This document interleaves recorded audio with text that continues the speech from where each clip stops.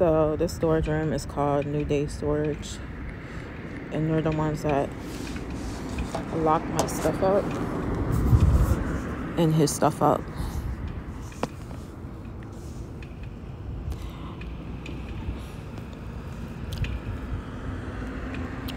But it's not in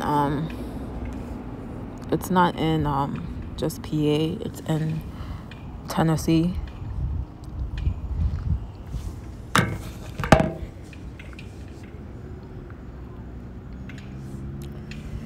And she's, sorry to tell, like, she's a witch, because she was acting all ignorant on the phone and hung up on me. She did not care about my situation or anything. Like, she's like a real evil lady, sound like. But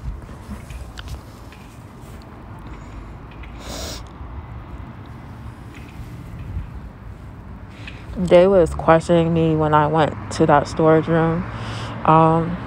When I was like opening the lock, he was like, do you know Tim? I'm like, yeah, I know Tim.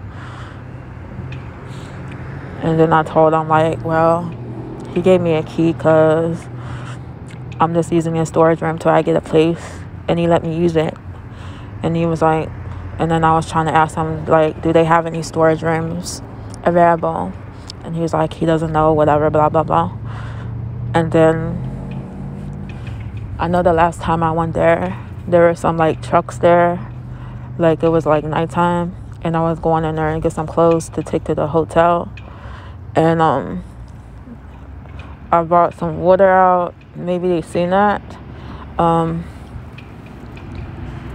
water out and a Pop-Tart. So maybe they seen that, or they're like wondering why I keep going back there and I don't rent from them. And they're like getting on his case because he has somebody going in for him to his storage room, and he's not allowed to do that, really. But I was like trusting the whole thing of what he was saying, and trusting the whole situation of him letting me use his storage room. That's the problem with me trusting him, trusting the situations. Sometimes I trust over trustworthy people, and I can't do that because you can't like trust the whole situation. Sometimes, like what happened now with my stuff, it should have like had my own storage room. I should have had my own storage room and my own storage room and my own privacy space. Then I would have never been going through none of the stuff that I'm going through now.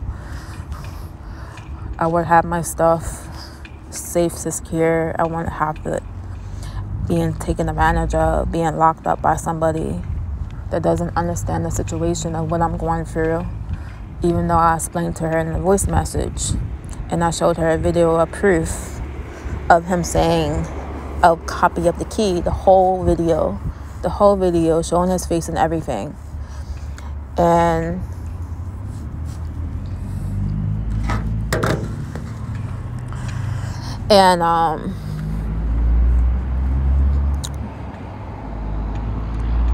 that lady could care if she had Jesus example, but it's not like that in this world. These people are evil in the world. They love to see somebody go down, especially if they're poor, like homeless, don't have nothing, and the person has something a little bit attached to. They're like take the little bit of stuff away from that person to hurt that person emotionally. And I'm like already hurt emotionally. I'm hurt emotionally already about a lot of things, struggling out here in the streets, trying to find somewhere to live, and now I got my stuff taken away. And this lady being so ignorant and mean and ignorant, like there's no excuse for it, you know. But hey, I'll get that stuff back, but it's the point of it all. And like the cops, they act like they don't even care about the situation, especially the one in Baldhead. Now the one, Andrew, he did care because he's saying like he'll talk to the female cop. But the bald guy, he seems like he's acting like some type of way. Like, I don't like it. It's like weird. And then they're probably sitting back laughing about the whole situation. Oh, she got her stuff taken. She got her stuff taken. That little color girl got her stuff taken. That poor girl. Like, they're so sad. Like, that's what people really do, like, low-key.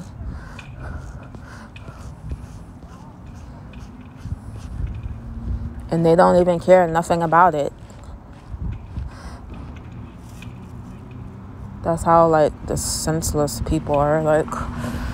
But I'm not even gonna think about the situation. Like, it's just, like, messed up. Because he gave me a key. He gave me permission, and I have the key in my book bag. So, I did nothing wrong. But just trusting the situation and letting my stuff go that easy to trust the situation. And I took a loss. And now I gotta start over. And that won't be a problem, but it's crazy, man.